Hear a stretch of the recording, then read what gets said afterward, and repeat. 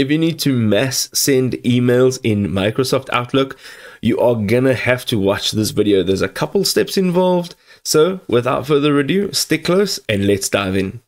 So we're actually going to start our journey off here in Microsoft Excel.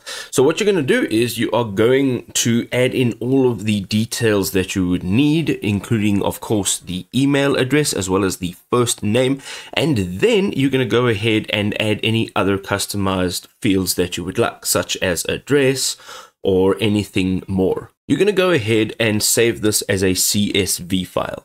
The next thing we want to do is open up a Word document to compose our email. We're going to go up to the mailing tab, and I would just like to make a note that this is not available on the browser version. You need to have the desktop version. So once you have, you can go into mailings and you're going to look for Start Mail Merge. You're going to go and click on Start Email Messages, and you're going to go and type your email, whatever it may be.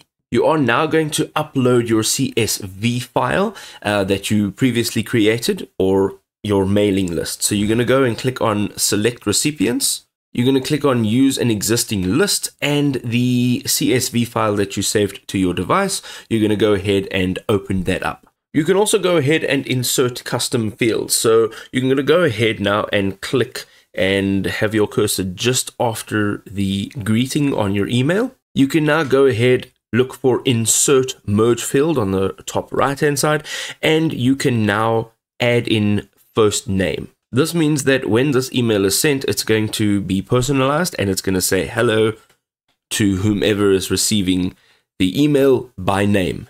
Right at the end on the right hand side, there will be a Finish and Merge. You're going to go ahead, open that up. The drop down menu will appear and you will click on Send Email Messages. You'll see over here that the pop-up window will give you the email. Also, you can add a subject line and the mail format. So you are going to keep this just as is, and you're going to go and click on OK.